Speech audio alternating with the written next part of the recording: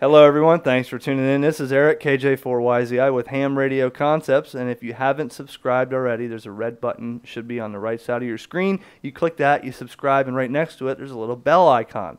And when you click the bell icon, it turns on notifications, so when you get an email, it says, ta-da! Eric posted a new video, and you can watch it right away as it's uploaded. Also, give a thumbs up in this video for the effort of my production, and go to facebook.com/HamRadioConcepts. Leave a like there and follow along. So in this video, we're going to continue and close to the end on my little mini-series I started. I started with HF bands one video at a time. We started at 10 meters, went to 12 meters, 15 meters, and for a lot of new licensed hams, even the seasoned professionals has told me, wow, these videos are really packed with some good information that I could use. And then I did 2 meters, and now we're on to 220 megahertz, or the 1.25 meter band, or the 135 centimeter band, or the 222 megahertz band. You know, there's a lot of names for this band, and I've had questions over the years. People said, Eric, I don't really hear anybody talk about 220, or what's on 220? Why doesn't my radio do 220? Should I buy a 220 radio? How does 220 propagate? Well, let's get into it and just kind of give you an overview of the band, what you can expect to find. I'm not discouraging you from getting into this band, but my thoughts are, as a newly licensed operator that you may or may not be, I would not shoot for 220 as your very first band.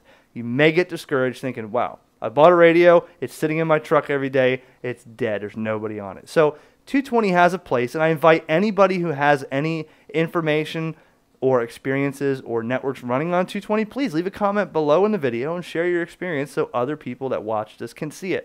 Yes, there is 220 out there, but I'm going to say, if you have a repeater network in Texas that may have 70 or 80 repeaters throughout Texas, you probably have a 220 here and a 220 there sprinkled in that may or may not be cross-linked into a 440 machine. So let's get into 220 and show you a couple radio options that are available today on the market, so you can get on to the 220 megahertz band.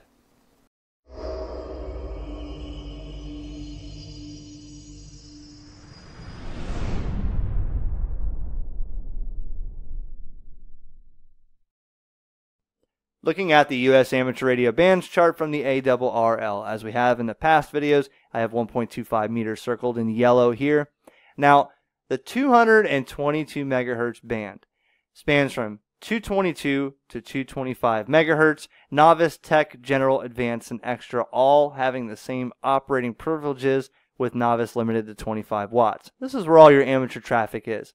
And I always get a question about this orange square, and they said, what's there? What is a fixed digital message forwarding system that is nowhere else in any band but 220? Well, 219 to 220 is used on a limited secondary basis for nothing more than a digipeater. That's what fixed digital message forwarding systems are, a bunch of fancy words for a digipeater. Now, in 1981, I think starting in 81, they have the AMTS, which was the Automated Maritime Telecommunications Service, AMTS, and that was using this portion here for basically voice and data, but you know, relaying digital traffic from one source to another with a digipeater in between, basically, in a nutshell. If you're familiar with APRS or 2-meter packet, you'll know what a digipeater is. And that's pretty much what they're doing there. Again, on a limited secondary basis, not available in certain regions like Region 1 or Region 3. I mean, with the exception of Somalia and Region 1, I mean, it's secondary here. So you got to see if you're really going to be using that. But for your best interest, your amateur traffic is from 222 to 225. Now, I know there are some China radios that boast they have 220 capability, and they actually span well across 219 and 225, and you may need to be careful on where you're transmitting, and if you're looking for contacts, it'll be up in the amateur portion. Now, green and red, as we talked about on these other bands, shows RTTY and data, phone and image. You can do sideband, FM, CW, EME, moon bounce, ATV, all kinds of stuff here across the band. So it's not limited to certain sections. There are repeater inputs and outputs and designated calling frequencies or simplex frequencies for you to use to make contacts. So make sure you get the appropriate band plan from the ARRL to find out where those frequencies are.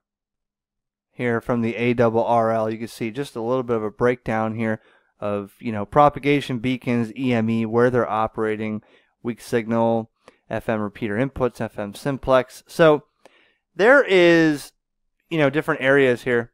And generally, we'll talk about radios in a second. Like I said, generally you're going to need a transverter if you want to do EME or sideband calling, sideband or CW. You're going to need a transverter, because finding something like a 220 megahertz sideband CW rig is going to be very hard to find and probably a lot of money.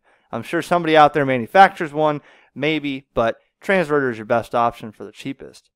If I type into Google 220 megahertz antenna, I immediately get some results about different sites or people building or selling 220 megahertz antennas. There are antennas out there. If I go to eBay and type it in, there are some antennas here, J-poles, mobile antennas, base antennas, that'll cover 1.25 meters. So again, the antennas are there. But what about radios? What kind of radio? Let me show you a couple radios that I have had in the past that did 220, and some that I've checked out on video. Now, in the past, there were some discrepancies with FCC allocations, and that's why the Japanese manufacturers really didn't focus on 220 megahertz. And there were some radios, though, that did have it, and typically, when you had a radio that had 220 in it, it was usually lower power. Let's start on one of my very first radios I had, besides the Radio Shack HTX 202, which was a beast. I had a VX6R, and this radio was a Yaesu, and I've had a lot of Yaesu radios. This radio was dual band, 144 430, 5 watts. But then you see right here it said 220 megahertz for US version, and that was 1.5 watts. Now, did I use that for 220 at all and make contact? No, but it was there. Then I had the VX7R. I dreamed of this radio when it was new. I had to have it, and I did buy it. I bought the silver model, and so it was an awesome submersible radio, had a magnesium case, and for the time, it was really impressive. This was a quad band, and it had 2 meters, 6 meters, 70 centimeters, and 220. And 6 meters, it would actually do AM. It was pretty cool. So 220, again, 1.5 watts. Did I use that to make a contact on 220? No, but it was an awesome rig. Then I had the VX8R, which was similar to the VX7R, but it added a few features where you can hook up GPS to it for APRS, as well as packet data cable interface and such like that. That also had 1.5 watts at 220. Did I use the VX8R for 220? No. The VX8GR, one of my favorite handhelds, that was with the first built-in GPS on the radio, first Yaesu that had that. And it was cool. It had dual band, but it did have 1.25 meters, and I think it only had 300 milliwatts, 1.25 meters on this radio. Did I use 220 on this radio? No, but it did have it. Then I had the VX8DR. Yes, I was a junkie for these handhelds, because at the time I didn't have a vehicle, and I didn't have radio really set up at the house back when. So VX8DR was great. I had APRS GPS in my pocket. It was cool. Had all that stuff, and it had 220 on it. Did I use it? No. Now, in the later years, like the Ushan or Uxan or Wushan, however you want to pronounce that, KG-UV8T, for example, does have a tri-band. It has 144, 220, and 440. And it does have 220 on it, and I think it ranges from like 220 to 260 megahertz. So you can now, China, it seems like China is the real only one that's producing radios that do 2 meters and 220. There's many models of these Ushans, and these radios are actually really good for a Chinese radio. They're far better than a Bofeng, and they do hold up. I've had several of them. I had the one that had full duplex with crossband repeat in it, and never used a 220 on mine, but certain models have 220, some have 6 meters, so the Ushan radios do include it.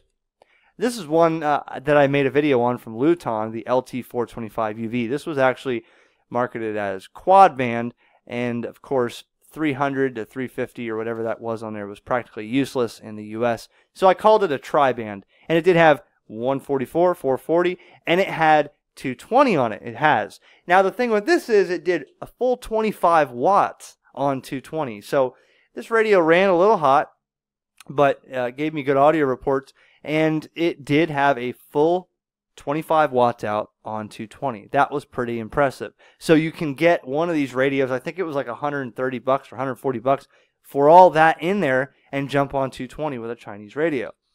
And one I've never had was the Anytone, I think this is the 5888 Mark II, I think. And this one does have, you can see here on the left side, you can do 144 and 220, or 220, or on the right, 144 and 440. So you can do 1.25 meters on the left side. I'm not exactly sure of the power output, but Anytone, there's a few of those radios out there, Anytone, but you can see that it seems that China is the only one that's focusing on 220. So maybe that's a good thing, because you don't want to dump $400 into a radio to get on a band that may not give you any results, or you're wanting to set up your own network of 220 and you want to get on there as cheap as possible and get your friends on there and have your own little band that really won't have a lot of people on there. Not a lot of interference from other repeaters or desensing. Here's a good example. Let's say you had a couple radios that did do 220 and you were at a HamFest, all right? Maybe something like this, more practical for the day. You can get on 220, and if you've ever been to Orlando or Dayton HamFest, sometimes, boy, it gets crowded now, even on D-Star and DMR on simplex frequencies. And you got people next to you transmitting to their loved ones or friends, and it's desensing your radio. Think about 220. You can get a couple of inexpensive Chinese 220 radios and be at HamFest, and I guarantee you will find nobody on there that's going to be on that same band.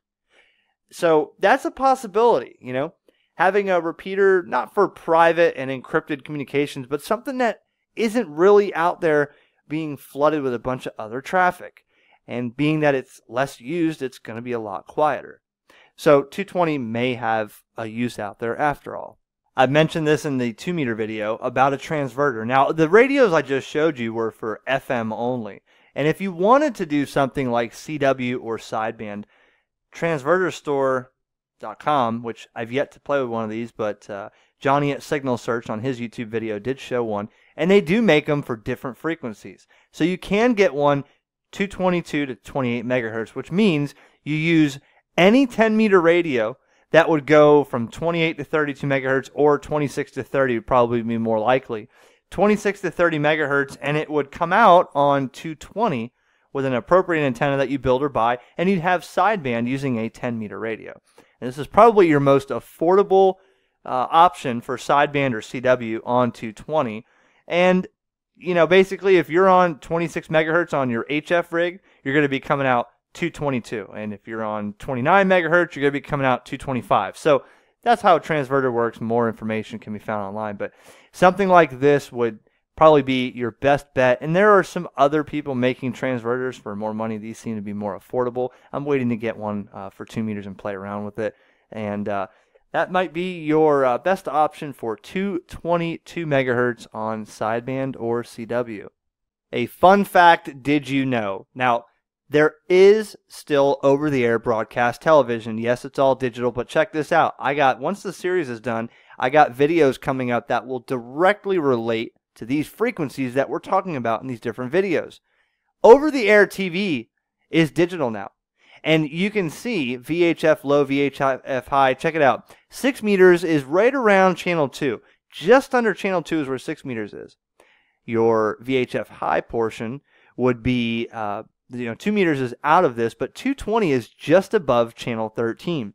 And in the past, certain systems with the FCC and other radio networks, they were concerned that 220 band would interfere with the adjacent channel 13 on television. May have some interference there.